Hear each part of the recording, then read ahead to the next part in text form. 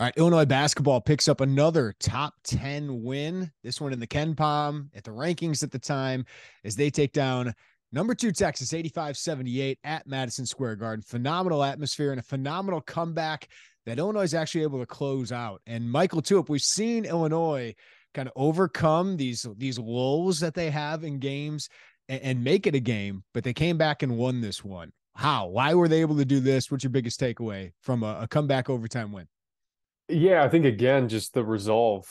We've talked about it time and time again with this team. They have a knack for a lot of their guys being very even keel, and I think that helps you in these moments where you feel like a lot of those 50-50 calls aren't going your way, and backbreaker after backbreaker, you feel like you're climbing into it. And Brock Cunningham hits a three, you feel like you're climbing into it. Coleman takes the ill-advised shot that leads to the Dylan Mitchell run out for the lob, and but they kept fighting. And look, it's funny when you think about basketball, because a lot of people that watch the game, it's one of two things, right? It's, oh my God, these offensive lulls, right? But what you don't realize is that every college basketball team has these every game. The difference is your defense. Because think about that 8 to 10 point lead that Texas had. If that thing ballooned to 20, you wouldn't be talking about their offense. You just wouldn't be. And I think you got to have some perspective here where you start to get in this rhythm as a viewer, and you look and you're like, oh my God, we didn't score again, but we got another stop. Oh, we didn't score again, but we got another stop. Like, those stops are important. Those stops are what even keeps you in the game. Because the other thing that I'll mention too, because I went back and I'm like, I gotta look at this. So Illinois had a 5-minute stretch, 5.5 minute stretch without scoring. Texas had, from the 11:33 mark to the 6:33 mark, 2 points. From the 154 in regulation to 251 in overtime, 2 points. So if you're a Texas fan, you're sitting there too, and that's these are two top 10 teams in the country. But go look any other game in college basketball. It happens all the time. The difference is your defense being able to kind of keep them at bay and give yourself a chance to get back in it. Yeah, it almost gets overlooked, Mike, because Texas had 78 points in an overtime game. You held them under a point per possession. Yeah. A team that is capable. I know they're not a great shooting team, but a team that is capable of doing that. And you're right. During that stretch, like those 2 Sencire Harris blocks, like they were just massive because it kept it from getting out of hand and kept you within reach. And then Melendez hits a three, Meyer hits a three, and all of a sudden you're in this thing. This defense is kind of what Brad Underwood said it would be. It's got the potential to be one of the best in the country right now. Yeah. Looking at KenPom, it is number 12 in defensive efficiency. And the biggest difference, Mike, 12 blocks in this game, 2 shy of a program record. Right now, they're 12th in the country in block rate. And just to put that in perspective, the first 5 years of Brad Underwood, 310th, 268, 257, 263rd, 262nd. And it's not just one guy like Coleman Hawkins. It's RJ Melendez. It's Sencire Harris. It's Dane Danger. It's Matthew Meyer with 3. This team is long, it's athletic, and it's recovery at the rim. Like, what does that allow for a team? Well, I think first and foremost, it's, you look at the 5-out nature of it and the switch 1 through 5. Essentially, I think you're seeing a lot of teams think that they can exploit matchups that really aren't there. And it's trying to take Coleman Hawkins off the dribble. He's sending a few back. People try to take Matthew Meyer off the dribble. I thought Meyer's weak side help and verticality was incredible. And look, I think ultimately this team, they're the length, the athleticism. I mean, RJ's block at the end I think it was 81-76. And he blocked a shot to prevent it from being a 1-possession game. The double jump, right? Like it's different, especially in Dane too with his length. I think Dane is so good in drop coverage for where he's at in his career, and he's only going to get better. And I thought it forced Tyrese Hunter into some uncomfortable shots in that drop, and they get it from everybody. Like, you've seen Sky block some shots, and I think Jayden actually almost got a piece of Marcus Carr's at the end of regulation. So, this is going to continue to be the story.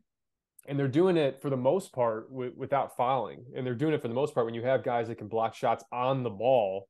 Because that wasn't the case it just wasn't the case with Trent. It wasn't the case with Bello and some of these shorter lineups. But having guys that can block shots on the ball is huge, because even if they don't get it, they alter it. And then you're not taking yourselves out of position for rebounds. So that's been a huge key too. And it's, Sencire's especially, I mean, you block that shot off the backboard, you basically ignite the fast break and get it cut to 5. I thought his minutes were tremendous. It's fascinating to see, like, Illinois under Kofi. What Kofi changed is their 2-point defense. Went from bad, right, when you were pressuring out because you had to. You're one of the worst in the country at 2-point defense, and you were 47th, 20th. Without Kofi, you've kept it, right? Like, you're 14th in the country in 2-point defense. It's just fascinating how you can do it in so many different ways. Well, the other thing too is a lot of times, especially when you look at KenPom, a lot of that stuff can be super skewed depending on schedule and who you've played. And when you start looking at percentages and where that ranks nationally, I thought that was the case with Texas. That's why I really liked Illinois going into that game, because I'm looking at them like, man, they got rebounded by UTEP, right? They got out rebounded by Northern Arizona. Creighton out rebounded them. Gonzaga out rebounded them. I'm like, Illinois should out rebound them tonight.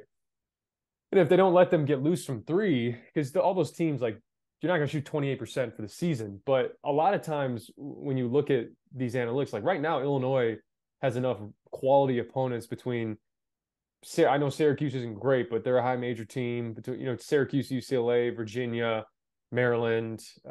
They got 4 quad 1 games, right? Yeah, and then Texas. So, you got a pretty good body of work there. And I think we'll get into the late game execution stuff, but I think, a lot of this stuff was going to be trial and error and just figuring it out. And the fact that they've been able to do that and maintain a 7-2 record is pretty insane considering the opponents they've had. Yeah. Just to go big, Mike, I mean, haven't they proved the first month of the season they can beat anyone anywhere? Like, on a given night, they have a chance to beat anyone anywhere. I mean, they're still better teams, right? Like Houston is great. But Texas is a really good team. Are they great? Are they a Final Four? I think they have capability of doing that. I think UCLA has that. Virginia has that. This has been pretty impressive. Like, are they further along than you thought, or is this what you thought they could be in the first month? This Illinois team, they're in the game. They're in the game. They can play with anybody. And part of that is their floor. Part of that is their ceiling, obviously. But these teams, you're not always guaranteed to get there. You're not always guaranteed to hit that. You still have to, like, it doesn't just happen. It's, when you get through these peaks and valleys of the season, the teams that can stay even keel like this team does, and we've seen it, are the teams that can give themselves the best chance to win in March. And it is all about matchups. And this Illinois team presents really tough matchups for teams. That you got to play a different style. And the fact that they can play multiple styles with, if you want to throw in Dane at the 5, if you want to go a little bit bigger, you can do that. And look, I said this on post-game radio. When you're in the early stage of a rebuild, okay, it's frustrating, right? It's frustrating. There's a lot of losses. There's, it can be tough as a fan. And I think what you start to realize as a fan is at times it can be more frustrating when you're really good. Like, it can be more frustrating. And I see it all the time, online and this and that. But look, this is what this is, man. This is a really good team. This has turned into an incredible program over the past couple of years. And I think you just got to continue to understand that there's so much more that they can get better at. Yep. There's so much more. And what you don't want is to still be having that conversation in like late March or late April or late February, early March, where you're just like, yeah, but if we just, could clean up they got it. Like their foundation right now, they're way ahead of where I thought they would be, but their foundation is pretty incredible, because there's just been the emergence of a lot of guys in different situations that, maybe you didn't anticipate going into the year. Let's bring this up. I think we thought this guy would step up at certain points of the year. But Matthew Meyer, I had a feeling, Madison Square Garden, Matthew Meyer's played in big games. Some of these other guys have not. And right from the start, Mike scores the first 5 points of the game. You're thinking, okay, They might get a Matthew Meyer performance, and they needed every bit of those Oh, points yeah. in the first half because everyone else basically was struggling outside of maybe Coleman Hawkins in that first half. So I'm not expecting, no one should expect 21 points and 7 straight made shots from Matthew Meyer. What does this game do for him, and what's sustainable for him consistently? Yeah, look, water was always going to find its level with Matt. That's just basketball. And he's too good of a player with these early season struggles and trying to get acclimated. Like it was going to pop. And you could tell him getting more comfortable and him being a little bit more settled within the offense, committing himself to the defensive end. I thought we talked about it on the last podcast. Like you commit yourself to the defense and rebounding, the offense just kind of figured itself out. And look, it's not always the best quality that you'd like, but I'll take a guy that has an immense amount of confidence in himself to take those types of shots because they're backbreaking to the other team, and you could tell you're watching that Texas bench. They had seen that movie before, and a few times Chris Beard was like, all right. yeah, I mean, but look, I talk about the belief he has in himself, and beyond just the ability to score, he took some guys off the dribble. He did it really in all 3 phases. He had a shot at the rim. He had a shot, to the turnaround fadeaway in the mid range, and then obviously hitting the 5 threes. He's an integral part to this team, and it goes beyond just the flurries that he can have like this. Having a guy like that at 6'9" that can basically be your versatile 4-man and be someone like Matthew Meyer is kind of a rim protector. Mm-hmm. Like he is. I mean, he has 3 blocks and altered a few more, and he has great timing and great athleticism, and he's been so good on the glass. And it's not always just him going in and snaring the rebound. It's staying locked in and making sure you hit your guy to make sure someone else can come in. I've been really impressed with him, and look, it's important the way he's handled these first few games. You have guys that can check out, and when it's your older guys, when it's your leaders, you can't have that because that's going to trickle down. That's going to permeate to more of the younger guys. I truly think a lot of these younger guys, although they come in with a pedigree and they're even keel, I think they still are following the lead of some of these older guys, and I think they're setting the example, whether that's Coleman or Matt or Terrence or RJ, and they're doing a great job of it. So I think Matt in general, if he starts hitting his stride, it's not going to be 21 every night. It's not going to be 5 for 5 from 3, but teams are guarding him like that, and that's just as important on the offensive end. Terrence Shannon had an awful first 40 minutes offensively, defensively, and he did some really good things. Jayden Epps had 1 point in the first 35 minutes of this game. What did you see from them late game? To be able to turn that on, Mike, can't be easy as a player. Yeah, look, it encapsulates the makeup of this team.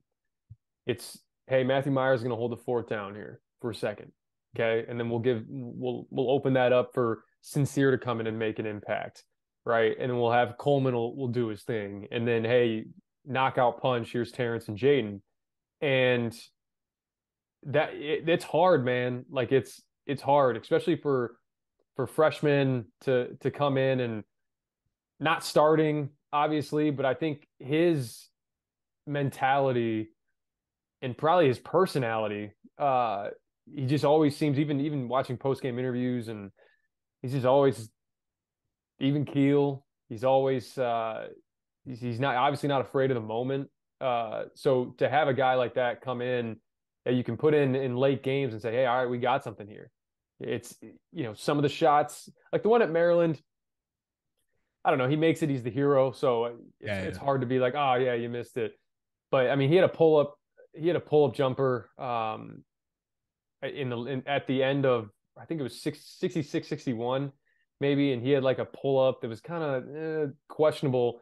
But the fact that he's willing to take those, and this game should only give him confidence. And Terrence, you can continue to just be so impressed with him. That was a mature game. That was a really mature game from him, because I think ultimately with him, you're always going to need his defense and his rebounding. That goes for everybody, man. Like everybody. And even more so on this team, because you're not going to score every single game. Terrence is going to get probably double digits most games, but it's going to fluctuate for a lot of these guys. So the defense and rebounding has to be what's uniform. And the last point that I'll make is a lot of teams, when you're a leading scorer, when you're 19, 20 point per game guy, is scoreless at half. And did he have 2 points going into overtime? He had 4 because of the goaltend. He That's made right. That's right. a midi, and then he, which was a confident one to start the half. It was a great sign. And then he still got out of control a little bit. Teams collapsing on him, obviously, but yeah, 4 points heading into. He had 1 go through the hoop. Yeah, no, it speaks to the talent of his team. And if you look across the Big Ten, Zach Edey goes scoreless in a half. That's probably not good for Purdue. Right. It's just not. And you could say that for a lot of teams. And I think that's what you realize about this Illinois team is, man, it could be Sky next game, right? You just never know. And I think 1 through 8, 1 through 9, and then you're going to bring Luke Goody back into this. So it's going to continue to get fascinating. But those 2 guys in particular, Terrence and Jayden, it's, kudos to the guys early in the game, in the middle of the game, but those guys really came and delivered the knockout. Mike, I got to get this stat for you about RJ Melendez, but following up on Jayden Epps, who, kudos to him. There's been some, Virginia, Maryland, some late game performances that he didn't make shots, right? He had the ball in his hands, but kudos to Brad Underwood to going back to him because it pays off right here. And I think that shows why he's doing the things he's doing of having Jayden Epps in late game over Sky Clark. I don't want to make this a conflict thing like Jayden versus Sky that some people are like, hey, why isn't Jayden starting? Well, Sky's doing a pretty good job to start games, and Jayden's doing a pretty good job to end games. And both those guys are playing top 5 minutes on the team. So they're basically playing starters minutes. But what do you make of these two and how Brad Underwood is kind of playing them together at times, playing them differently at times? It's great to have 2 top 50 freshman guards. That's for sure. Yeah. And I think it's a great marriage with them. I think, look, what Sky offers to start the game is he gets guys involved, and it's important to have a point guard that can set the table and get guys in rhythm to start the game. I'm not saying Jayden doesn't do that, but Jayden's much more scoring minded, probably much more assertive on the offensive end when you look at that, and that really lends itself to late game. It really does, and I think that's the balance of it. We talk about it all the time. It's not always as simple as this guy's, producing more than this guy, start him. It's actually, having balance in your rotations is just as important. When you can have a Jayden Epps you can bring off your bench that may be a little more scoring minded, that's good. Like along with Dane, right? Like I think Underwood loves that group. Like you bring Sencire and Ty for defense, you bring Dane and Jayden for offense. Yeah, and look with Jayden too, I think Jayden's been tremendous. I think defensively. There's some communication stuff that I think he and a few of the freshmen are going to continue to get better at. But look, for him, you bring him in with Dane because I think it suits both of them better to play and drop and have Jayden fight over and square it back up and keep his matchup. Sky obviously can hold his own maybe a little bit better in 1 through 5 when he switches onto these bigs, and he's probably a better rebounder as well. So look, I think it's fun to kind of be able to mix and match a little bit here. And I think the other thing too is, Sky, even from a distance, he's been a pro about this, right? You could be the guy that's like, oh man, I'm starting, I should be finishing this out. And you see him cheering just as much as everybody else. And look, Jayden, and you said credit Brad Underwood, you're exactly right. I think you see the Virginia game, and I thought he broke a few things off. In Maryland, he takes the late shot, which, like I said, he makes it.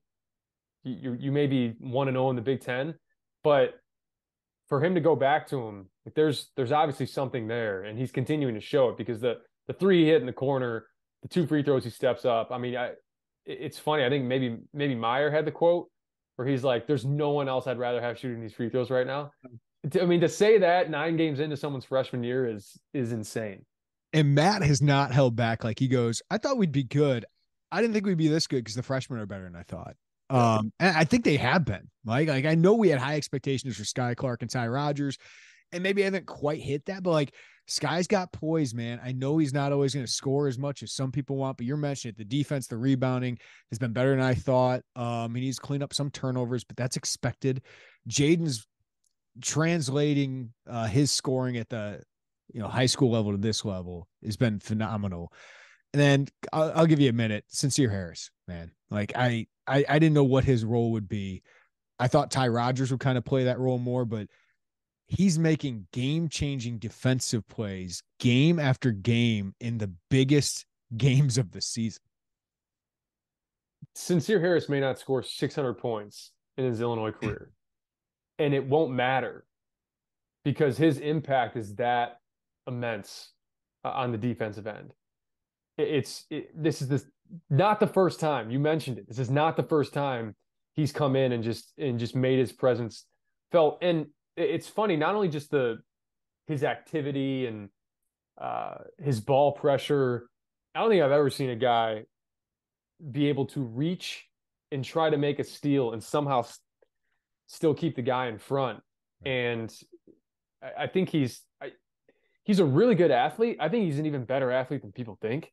That block that he had off the backboard was insanity. And then even the block that he had that was head up, rotating over from the weak side, the body control there to not get a foul, and he actually went to block it with his, I'm trying to think, either his right hand or left hand. I remember watching the film and I'm like, man, if he goes with that other hand, he fouls him. And he almost like came across and blocked it. I think with his right hand. If he goes left, he probably hits him with his body and fouls him. So like in the moment, he just has such good instincts on that end. And you can tell whether it was Marcus Carr, Tyrese, I mean, these are really good college basketball players, and they did not look comfortable at all. And even when he gets switched, here's the thing, man, like they're going to switch 1 through 5 if he's in the game, depending on if, if Dane's in there, they're not, but he makes bigs uncomfortable. He fights them in the post. He rebounds, like, man. And the other thing too is he knows who he is offensively, which is equally as important. Where you're like, hey, he's great defensively, but like, he's just trying to do too much. Like, he knows exactly who he is. That I think it was the Terrence and one that he does that. He hits the quick rotation. Like he got the drift pass, didn't even think twice. Boom, Terrence puts it on the ground and one in overtime. That really kind of sealed the deal. All right, these are the stats I want to bring up. RJ Melendez, last 3 games, first halves, Mike, 5 points, 2 for 9 shooting, 3 rebounds. Second halves, 30 points, 9 for 11 shooting, 13 rebounds. Why is RJ Melendez a second half player right now? Toughness, man. Like that's a lot of toughness there. And I'm not sure you could have said that early on for him as a freshman. Again, obviously he wasn't getting the playing time, but I think we always talk about the psychology of knowing that, you'll probably be in the game. If you're the guy that doesn't have a good first half and you're probably not going to play much in the second half, you probably press even more when you're in there. And I think he just looks so comfortable. And I think he's benefited so much from the people around him as well. Terrence, I think, is taking a lot of pressure off of RJ. Matt's taking a lot of pressure off of RJ, and he can really get out on the break. We've seen that from him. The catch and shoot stuff. I thought they drew up. They ran a great play to create some confusion there on the 3 to make it 58-56. He's been kind of Johnny on the spot in these late games, and really not even really the late games, but like he's been kind of a killer in like the 12 to 6 minute mark, which is what you needed in a stretch where things were kind of brutal offensively. So credit him, man. And I think too, he's really accepted the challenge defensively and on the glass. Cause I think he knows that's what's going to end it, like ultimately keep him on the floor. I love the setup this year for him. I just think this allows a natural progression for him. Like we were talking about him in the spring, he might have to be one of the top 2 scorers on this team. Then of course they crushed it in the portal, but to have Meyer and Shannon here, and even a guy like Jayden Epps, like I think it just alleviates some pressure and allows him to be that complementary piece, but he's one of the best complementary pieces in the Big Ten. And then I can see him, Mike, next year being a star. Like if he had to be a star now, I think he'd be struggling with that a little bit, creating his own shot and things like that. I think this sets up for him naturally to become a star by the time he's a junior, but he's coming up a huge in some of these moments. Well, it's the attention, right? And there's a lot of attention on those other guys, like I mentioned. And I think it does allow you to develop. It allows you to kind of gain some confidence without feeling like the whole thing is on your shoulders. Correct. Yeah. And look, I think if he was a top two guy on this team in terms of options, it's not saying that like he couldn't do it, but it would be much, much more difficult because odds are if he's top two, then what do your other pieces look like? Do they have to give a lot of attention to those? And now he's the one that's commanding all that. And I'm not sure that he was particularly ready for that. Right. And I think the world of him as a player, but I'm not sure from getting somewhat limited minutes freshman year to just being thrusted into that. That's hard for anybody. That's hard for anybody, especially when you're doing wholesale changes and everybody leaves and it's a whole new kind of offensive scheme, defensive scheme. That's tough to do. But I think he's been able to. You've already seen development from just the beginning of the year. We're 9 games in, and he's starting to kind of hit his stride. And you're starting to see him, Matthew Meyer, like everybody's starting to get this little uptick, and you're seeing the level of play raise on this team because, I talked about it with Jacob Grandison and some of these guys. Like your fourth, fifth guy, like that's where teams really make a difference in the NCAA tournament, in postseason play. If you have everybody's got like a top two. Top one, top two. Most people have that. Now, how good your top one or top two are, that depends. But if your 4 and 5 can play like top twos on different nights and they don't have to be the top twos, that's huge. And I think that raises your floor as well. I think we're 25 minutes into this, Mike, and I have you, and we haven't really mentioned Coleman Hawkins. Boy, he's good defensively. He's good. He's nuts, man. And honestly, they kept trying to switch. They kept trying to exploit that particular matchup, and he gets the steal at the end of overtime, and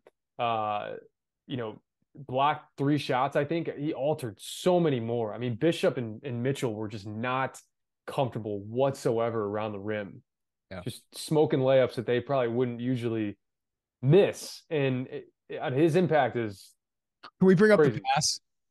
The pass. The pass. Like it is. I don't want to. I'm not speaking in hyperbole here. That pass, the feel. I personally don't think he saw him. Talking to Coleman after the game, he says, "I see everything." So I trust him that he knew he was there. But I was audibly laughing when that pass got through, because that is just such a remarkable pass in the moment to know and have the feel that he's there. And we'll show it on the film, and I'll be probably falling out of my chair watching it again, because it's just it's incredible. And I thought he got a little carried away at times with some of the shot selection. He knows that, but ultimately, man, you look at what he brings. We talked about it a couple weeks ago. Like he's a big part of what makes this thing go. And you can see that these teams kind of don't know what to do with him. They don't know what to do with him offensively, defensively. It's okay, we got to switch onto the big. Is this really a advantage? Like it's been crazy seeing his maturation. I think a lot of it's been just him having a little bit more freedom in a system that fits him a little bit more. And he's taking it and running with it, man. All right, Mike. 11 a.m. Saturday morning tip-off against a Penn State team and a Penn State program under its last couple coaches that's feisty. Yep. It's a feisty team. They weren't able to win their last game, but what do you make of this matchup, especially coming off such a huge victory for this team? But Illinois is 0-1 in Big Ten play, and you got to protect home court in the Big Ten. Yeah, it's going to be a different game, that's for sure. We know with Penn State, and feels like no matter what coach they bring in there, it's just it's a rock fight most times. Those games always end up being in the 50s, and I'll be really interested to see how they play this Illinois team, because Penn State plays a lot of 5-out too. They don't have a traditional big in there a lot, and Miles Dredd comes off the bench. They'll put Miles Dredd at the 5, so it should be a pretty good matchup. Now that said, I think that this Illinois team is not a good matchup for a lot of teams. Right. I think the other thing too is, I mean, Penn State, they're really playing this pack line D. I think they're one of the like bottom 10 in the country in forcing turnovers. They just don't force turnovers. So I think that helps an Illinois team. They get absolutely nothing back on the offensive glass. I think they're 18% getting it back on the glass, which is Last in the country. They're 356th. It's pretty far down there. There's a lot of metrics in here that kind of make it scratch your head a little bit, but they're tough. That's what they're going to do. They're going to be tough, and they're one of the best 3-point shooting teams in the country. And I think that's what's kept them in a lot of these games. They obviously lose to Michigan State. They lose to Clemson. They played Vatech pretty close. Vatech's going to be a top 25 team next week.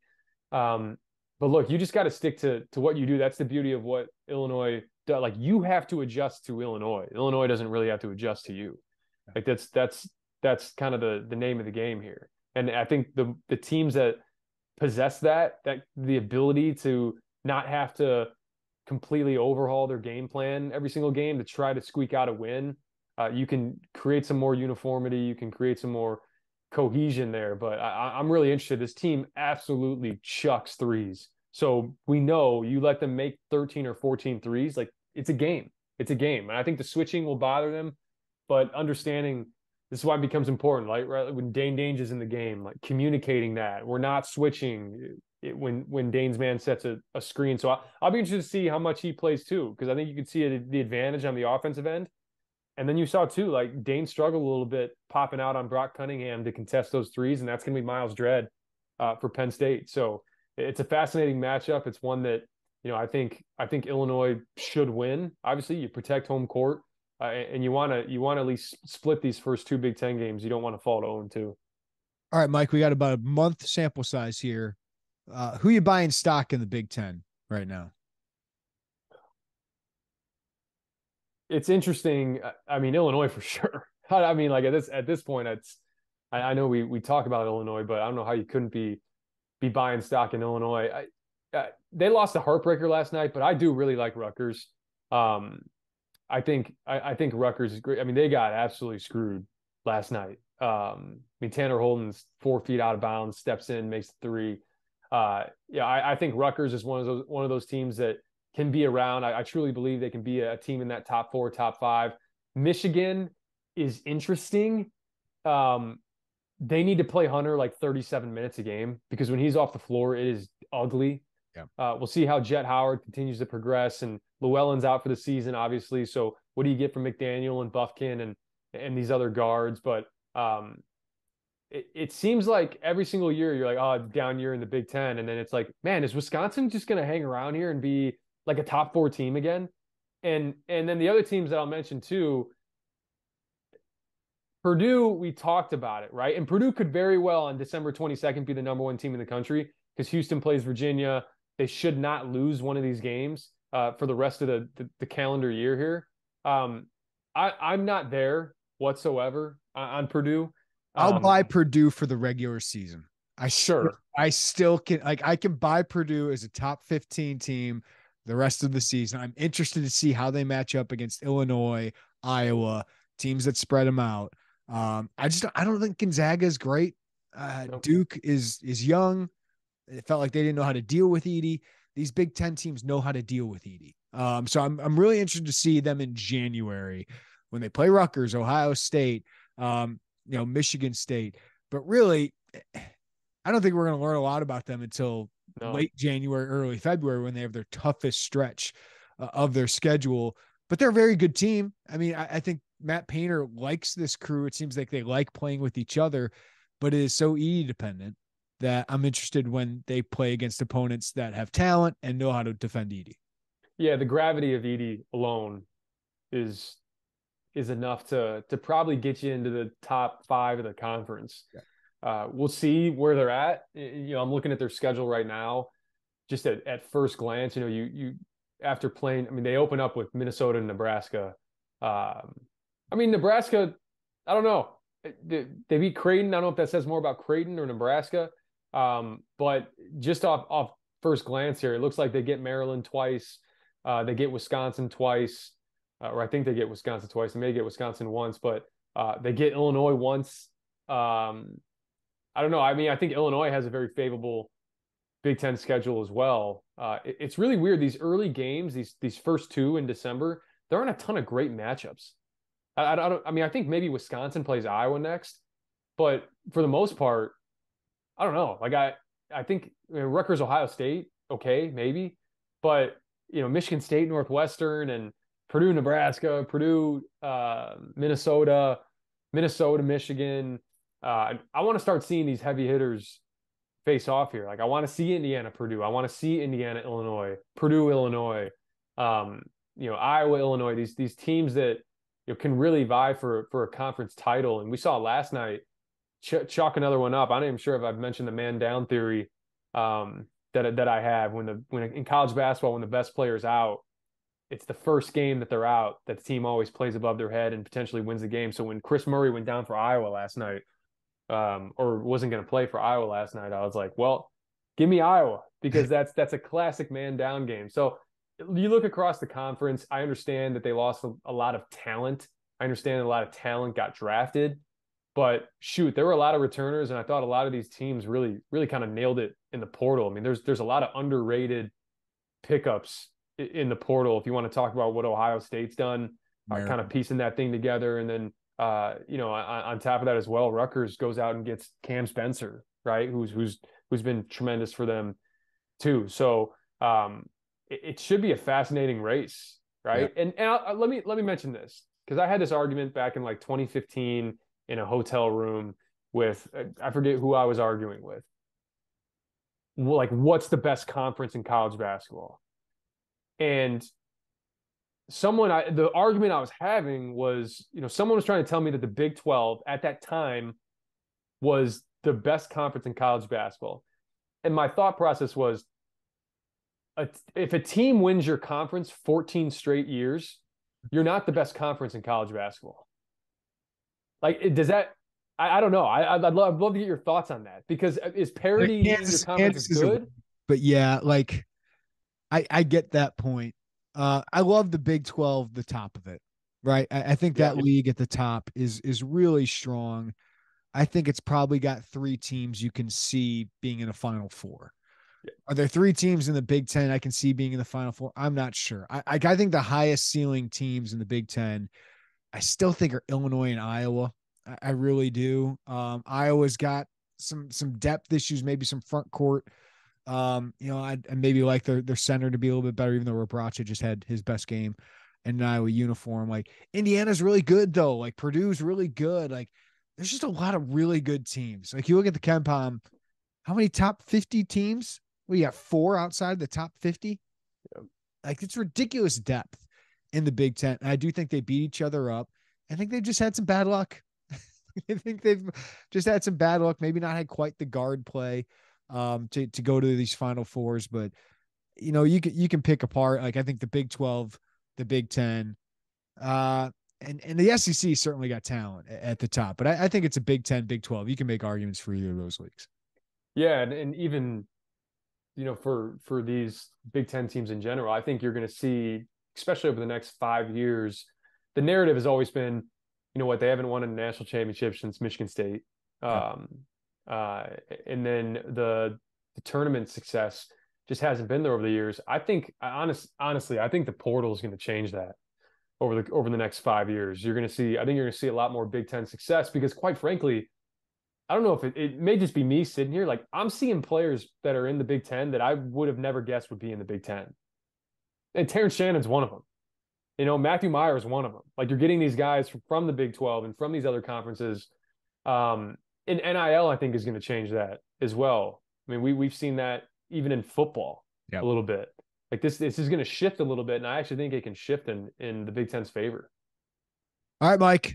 Great stuff as always, man. We got another couple games here, and I know it slows down in December. What's December like for a player? Because you actually get a little practice time. I'm sure Brad Underwood loves this.